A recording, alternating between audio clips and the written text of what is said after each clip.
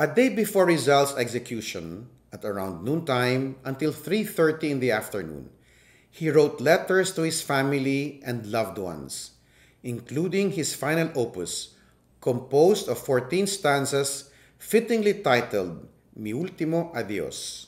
In the opening stanza of this beautiful farewell poem, Rizal expressed his utmost honor to lay down his own life on the sacred ground of his birth, where liberty shall be the greatest treasure to behold. He showed neither regret nor remorse. He only had steadfast conviction to sacrifice his own life for his country.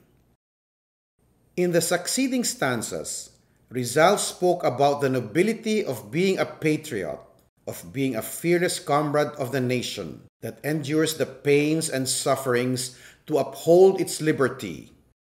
As a child, unlike many other kids who fancied tangible possessions, Rizal was already beaming with hope to see his land free, revered, and exalted. Mi Último Adiós is a powerful poem filled with raw emotions and a stirring message that awoke a nation. It is a hero's final gift of poetry that also proves how the pen can indeed be mightier than the sword.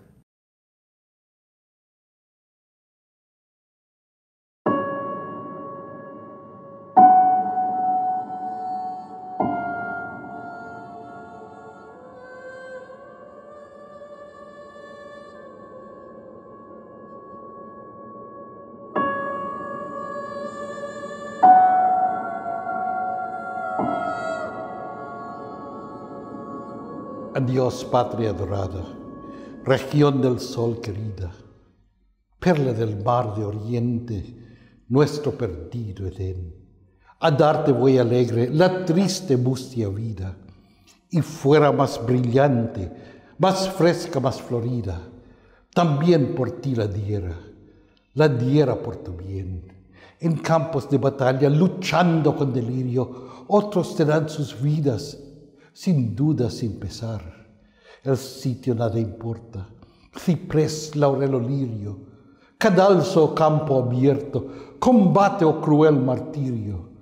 Lo mismo es si te lo piden, la patria y el hogar. Yo muero cuando veo que el cielo se colora y al fin anuncia el día, tras lóbrego capuz. Si grana necesitas para teñir tu aurora, vierte la sangre mía, derrámala en buen hora y dórala al reflejo de tu naciente luz. Mis sueños cuando apenas muchacho adolescente, mis sueños cuando joven ya lleno de vigor, fueron al verte un día, joya del mar de oriente, secos los negros ojos, alta la tersa frente, sin ceños, sin arrugas, sin manchas de rubor. En sueño de mi vida, mi ardiente vivo anhelo, salud te grita el alma, que pronto va a partir. Salud, qué hermoso es caer por darte vuelo, morir por darte vida, morir bajo tu cielo y en tu encantada tierra de eternidad dormir. Si sobre mi sepulcro vieras brotar un día, entre la espesa hierba, sencilla humilde flor, acércala a tus labios y besa el alma mía. Y siento yo en mi frente bajo la tumba fría, de ternura el soplo, de tu hálito el calor. Deja la luna verme con luz tranquila y suave. Deja que el alba envíe su resplandor fugaz. Deja que mire el viento con su murmullo grave.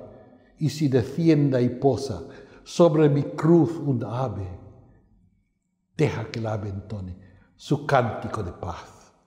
Deja que el sol ardiendo las lluvias evaporen y al cielo tornen puras con mi clamor en pos. Deja que el ser amigo mi fin temprano llore y en las serenas tardes, cuando por mí alguien ore, ora también, oh patria, por mi descanso a Dios. Ora por todos cuantos murieron sin ventura, por cuantos padecieron tormentos sin igual, por nuestras pobres madres que gimen su amargura, por huérfanos y viudas, por presos en tortura, y ora por ti que veas tu rendición final. Y cuando en noche oscura se envuelve el cementerio y solo muertos quedan velando allí, no turbes su reposo, no turbes el descanso. Tal vez acordes oigas de cítara o salterio. Soy yo, querida patria, yo que te canto a ti. Y cuando ya mi tumba de todo es olvidado, no tenga cruz ni piedra que marquen su lugar, deja calar el hombre la esparza con la azada y mis cenizas, antes de que vuelvan a la nada, el polvo de tu alfombra que vaya a formar. Entonces nada importa me pongas en olvido, tu atmósfera, tu espacio, tus valles cruzaré.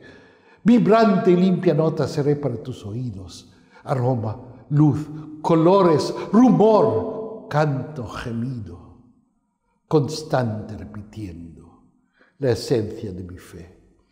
Mi patria idolatrada, dolor de mis dolores, querida Filipinas, oye el postrer adiós, allí te dejo todos, mis padres, mis amores, voy donde no hay esclavos, verdugos ni opresores, donde la fe no mata, donde el que reina es Dios. Adiós, padres y hermanos, trozos del alma mía, amigos de la infancia en el perdido hogar. Dad gracias que descanso del fatigoso día. Adiós, dulce extranjera, mi amiga, mi alegría. Adiós, queridos seres, morir es descansar.